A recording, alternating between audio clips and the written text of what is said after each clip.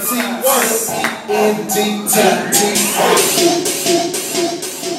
spit that shit forward. Let's go, Jersey. I smell a massacre. Team Dallas is here. Team Dallas is here? I heard him say that everybody wants to be the king till shots ring and you're laid in the balcony with holes in your dreams, or your Malcolm X'd out, get distracted by the screams. You see, this lyric keeps playing over and over in my head. Now I think, but I dread this dream because it's this nightmare, and whoever said we'd be kings?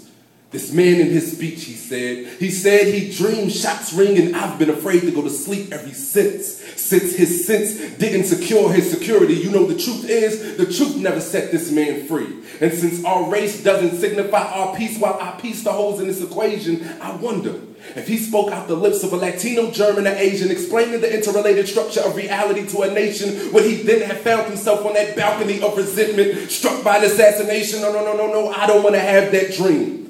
Nor this spoken word poetic scheme to show my brothers and sisters what revolution means, seeing that death is right across the street loaded and an assault rifle ready to shoot me awake. No.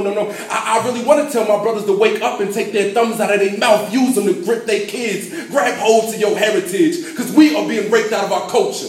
And this being replaced with this mentality of vultures that's motivated by business, and our women are frozen in the psychological state of independence, descendants of Willie Lynch's greetings, but I don't want to have that dream. For that dream led to tears.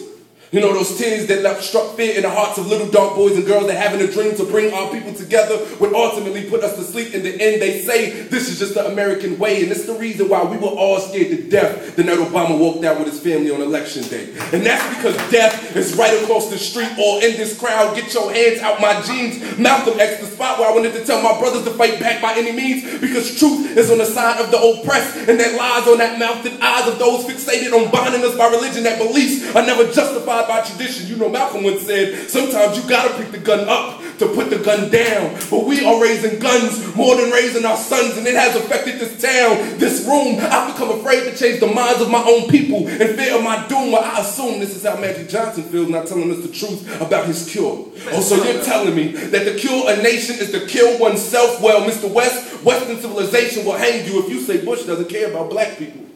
Dear Tommy Smith, there is no gold at the end of the rainbow for pumping your fist. Something is wrong with this equation. I don't want to die to live.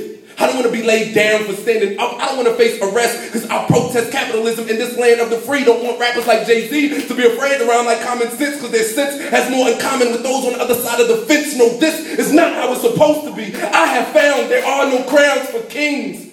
There's only crowns of thorns and crucifixions. We believe everything they taught us. Better yet, we believe more in this place that they brought us. Just look at the Billboard Top 100. Or the decrease of African-American activists in the 21st century. We've become afraid to speak African resolution and fear of our execution. Because soon as we become kings, the shots ring, and you're laid in that balcony with holes in your dreams, or your Malcolm X'd out, get distracted by the screams. Woo!